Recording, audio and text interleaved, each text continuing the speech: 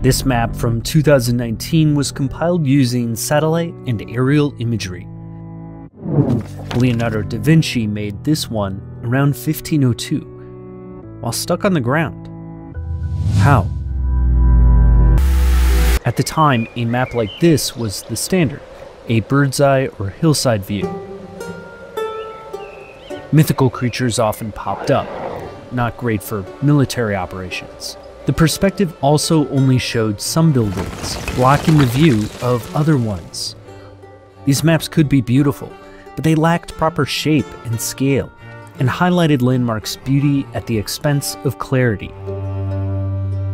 Leonardo needed to show Imola as an iconographic map, an idea that Vitruvius, a Roman engineer and the guy who inspired this, had described.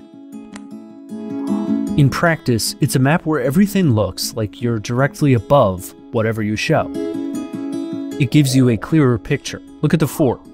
In Google Maps, the shadow effects change a bit, but the fort's perspective fundamentally stays the same. That's similar to a real view from far above, where distance reduces the effects of shifting perspective. But Leonardo didn't have a satellite to get up that far.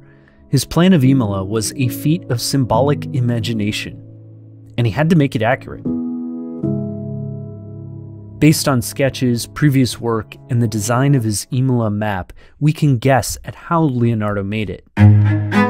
He probably used a type of disc that could measure degrees and had a little pointer to mark the angles of streets in relation to a stable point, usually north.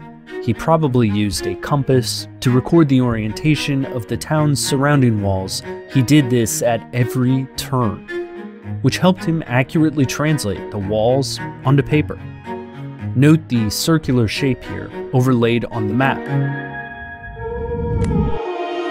To establish scale, Leonardo also needed to measure the distance between all of these angles. He probably paced this out by foot, or maybe using an odometer with wheels that turned gears that measured distance by dropping a ball into a bucket at set intervals. With the angles and distance together, he could create a plan hundreds of years before anyone could check if he got it right. This stunning map from 1551 by another Leonardo shows the potential Leonardo da Vinci's method had. All of these early iconographic maps have asterisks.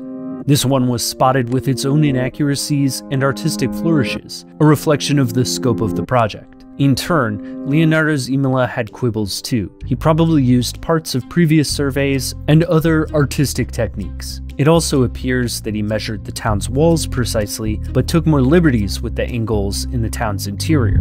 But even with artistic license, this remains a map of more than a fort and a town. It's a transition from a geography of myth and perception to one about information drawn plainly. It's a map of Imola, but in the early 1500s, it was a map of the future, too.